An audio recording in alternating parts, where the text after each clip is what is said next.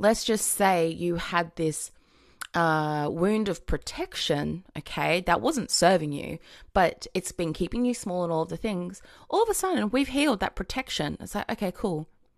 Now what? There is a void there. Like, who's going to protect you and in what way? Like, what do I do with this new information? All the things. So then we are able to activate a new sense of safety. Okay, we're activating a new sense of safety in a way that serves you and protects you and allows you to thrive in your life, so that then you can see clearly your next steps to then receive the divine inspired action that you're supposed to be taking from this specific wound.